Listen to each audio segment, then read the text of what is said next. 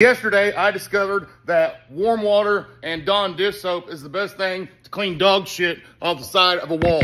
And I'm gonna tell you why. Recently, my daughter has discovered the magic of a wiffle ball bat. Now, I was sitting at my kitchen table the other day, and my puppy was on the couch, and my daughter was on the opposite side of the room. And I witnessed my dog look at me, look at her, look at me again, bend over and take a nice healthy shit on the middle of the couch. Then I looked over at my 4-year-old and I witnessed her take off at a dead sprint and Mark McGuire that fucking turd right off the couch against the fucking wall. Wiffle bat hit turd, turd hit wall, dad hit floor. We good? And this turd was fresh. When I tell you, it sounded like somebody dropped cottage cheese on hardwood floor when this shit hit the wall. I'm not even playing. It was kind of the equivalent of throwing dog shit into a fucking box fan and just letting it do its thing. And guess who had to clean it up? Have a good day.